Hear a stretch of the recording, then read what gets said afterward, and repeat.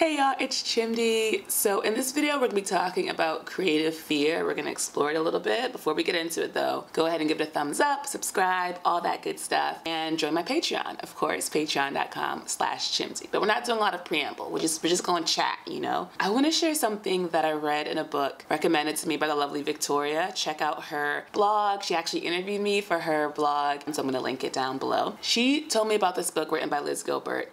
It's called Big Something. I'll insert it here. One really powerful thing that really stayed with me, a few very powerful things stayed with me, but one of the ones that really struck was this idea of all the different fears that we come up with when it comes to our creativity and the reasons why we shouldn't do something, you know, or why it's not a good time, it's not the right time. And so she has like a whole page, I think, maybe a page and a half, where she just lists every single different fear for herself, I think, that's come up, and all the different ones that, you know, are very common that have come up for a lot of people. And then she said something that really struck me, and she said, there is one word. All of these different fears, this long list, can all be summed up with one word: stop. So whatever thing it is that you want to do, whatever creative adventure or endeavor that you're trying to embark on, all of the different fears that come up as reasons, you know, to scare you from moving forward, they all can just be summed up in stop. Just don't do it. Just stop, you know? And that really, really struck me. It reminds me a little bit of the book, The War of Art, all about resistance and how the key thing as a creative person is to just fight past the constant resistance that's always coming up. I know for me, I really, really enjoyed the November challenge in terms of how much I was creating. I think I set it up for myself where definitely got burnt out, was still really caught up in the analytics of it all, was still concerned about making money from YouTube and trying to have that be like a major source of income. So I think a lot of things kept me from being able to just be purely invested in the creative aspect of it and in the part that I really enjoyed, which was having something, like having a piece of something that we could talk about every day, you know? Like, what did you think about this topic or this idea or this learning or this book, whatever it was, and just being able to have a great dialogue with you all in the comments. That was my favorite thing. And when it ended, and I knew it would end early, that was what I missed the most, was I was like, oh, I miss just chatting with y'all, you know? And it felt as if, you know, I was missing out by not being able to share just my day and the latest things I learned and read and all that good stuff with you all. And then I read this another amazing book called The Go-Giver, and it was actually recommended to me by one of my Patreon producers. Thank you. The book is all around, you know, we think the best way to make money is to only give as much value as we can just marginally get by with the amount of money that we're charging. But one of the key things it talks about is actually the folks who are really successful are the ones who give the most value they can regardless of the cost. That really, really struck me. And there are a lot of other really good messages in the book. And the book is really short. I got it off Kindle from the library. Listen, y'all, get them library cards. All these books I'm talking about, y'all, I'm not buying most of them. For the most part, I'm borrowing them from the library. But that idea of providing value, and if you think about how much money you want to get, the question really is to ask is, how much value can I give? And as someone who creates videos, obviously there's the amount of time it takes to edit, but in terms of how often I can sit down in front of the camera and talk to you all and reflect with you all and hopefully share insights and wisdom and energy and all this good stuff,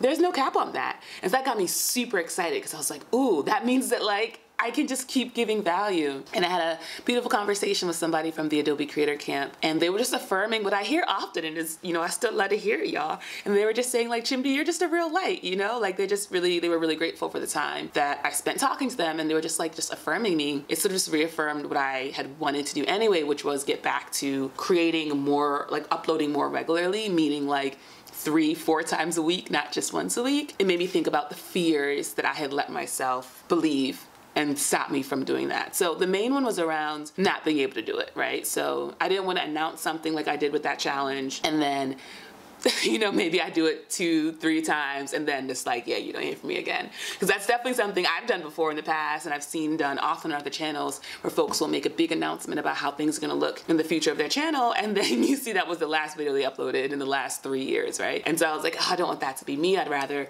not make any promises and folks are happy about what I've delivered than to promise, oh, I'm gonna start making more videos every week, but actually y'all are just not gonna see it. That was one of the excuses I used to not sort of embark on it. The next one I had was, of course, like, well, will anyone actually care, you know? And this one isn't as strong because, you know, I've put out videos that have gotten 200-300 views, you know, despite having 13, 14,000 subscribers.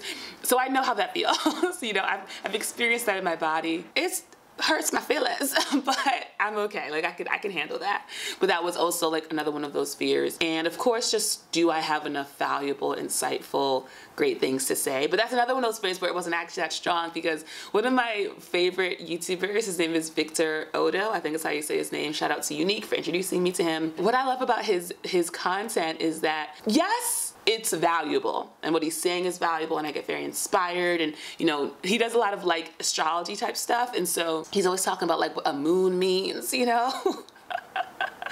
And I hold astrology lightly. I think it's fun, but I put it, you know, it's all energy. We're all just energy moving around. The sun be shooting energy at us. Like, it's all good. It's all a vibe. But I kind of hold it lightly. But what I really like, it's not so much any particular thing he says, though as I said, he is very inspirational. It really is just his energy and his vibe. And I really just like just the way he communicates and says stuff and does stuff. I'm just like, you're great. You know, like it's just fun. And so I look forward to just like spending 20 minutes hanging out with him as he talks to me about the moon. And I'm just like, this is great. This is great, you know? And I know that I do believe that people find what I have to say valuable and insightful and interesting, and they learn something and they write something down, and it helps them just expand their thinking, which is awesome. And I also know some people are like, girl, we just hanging out. Like, we're just vibing with you.